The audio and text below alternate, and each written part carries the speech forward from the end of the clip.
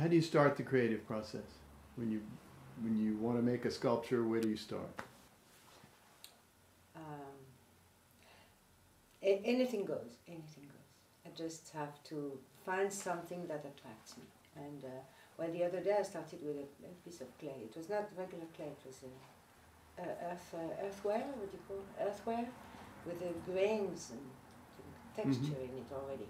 So already you roll that around, and already you know, the touch on your fingers and looking at it, and I already had the desire to start, but not to do something, just to touch it and roll it and do something. But start, it's not really a start. Well, was that a beginning? Was that a beginning? Yeah, it was. It turned out to be a beginning. But I don't come one day in the studio saying, okay, now I'm going to start a sculpture, and I'm going to make a, you know, whatever, a form, a shape. No, it's never like that. So you don't start out with a little drawing or an idea of a concept? Or? Well, I do little drawings. Yeah. Well, like that, but it stops very fast. If I do the drawings, after 15 minutes of doodling around on the piece of paper, then it goes nowhere. I try to see ideas turning it around and in another way. It doesn't work, and then very soon, I have the desire to touch something and see what it looks like in 3 dimensions and in material, not just a visual of an idea, you know. Yeah. So the drawing, I don't even know why I do it. I do it, well, maybe because I had thought of things, but it stops there.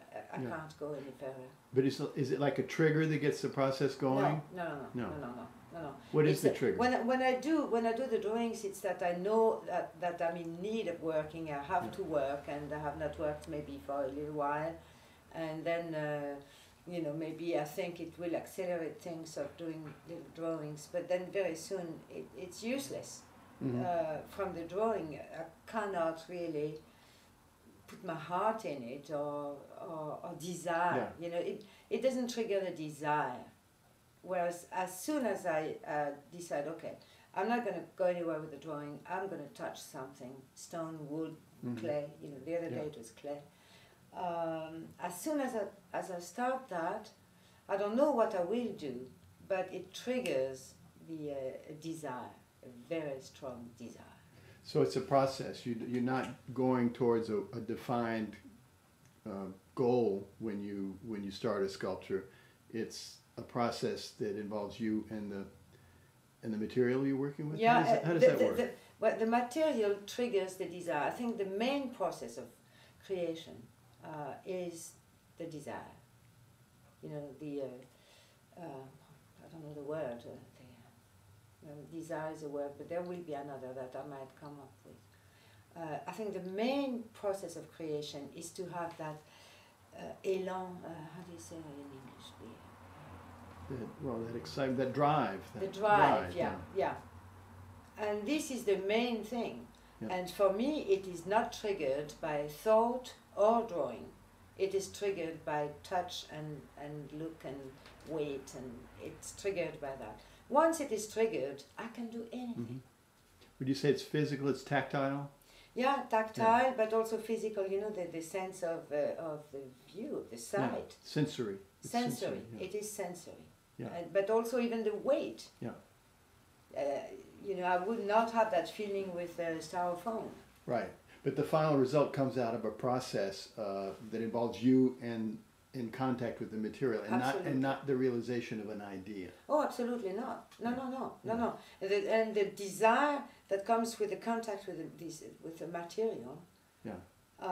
Then it evolves between me and the material, and it becomes something tangible, concrete, object. You know, sculpture. Yeah. But this is by evolution together.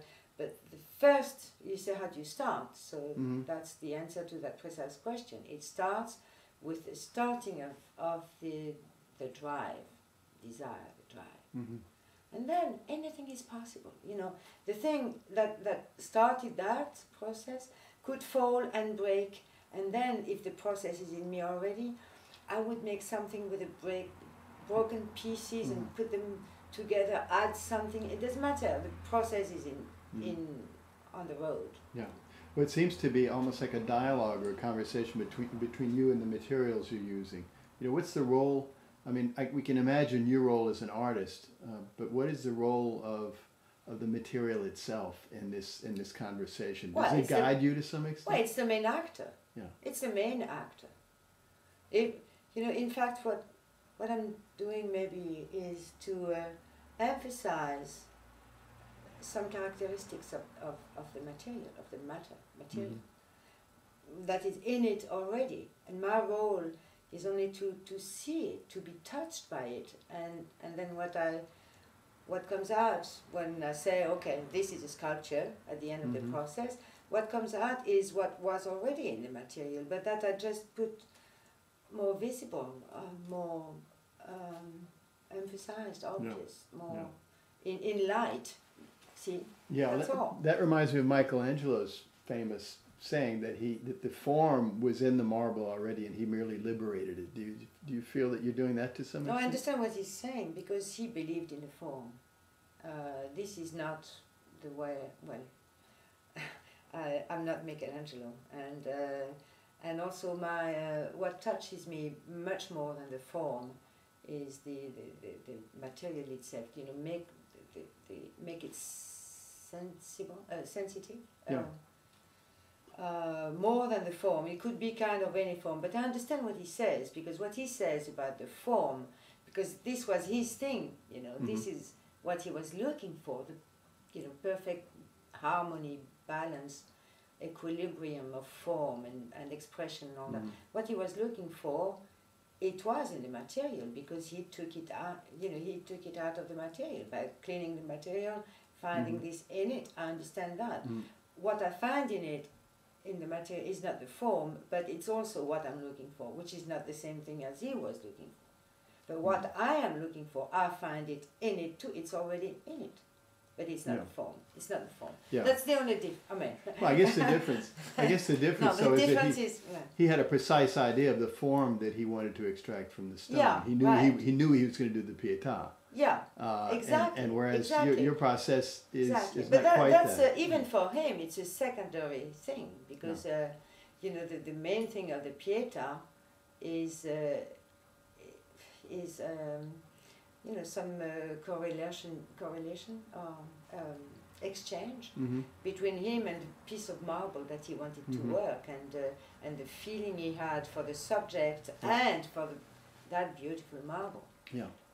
Well, I mean, not to go on and on with a comparison between you and Michelangelo, but it's an interesting example of a process that's similar and different. And I want to go back to the notion of form, because somebody like Michelangelo, a more classical sculptor, would have an idea of the image, of the form, and even of the message and the feelings that he wanted to convey before he started to release that from the marble or whatever the matter is. What is your relationship to form, to the final result of your work in terms of the final form? result? No, but it's not the same thing.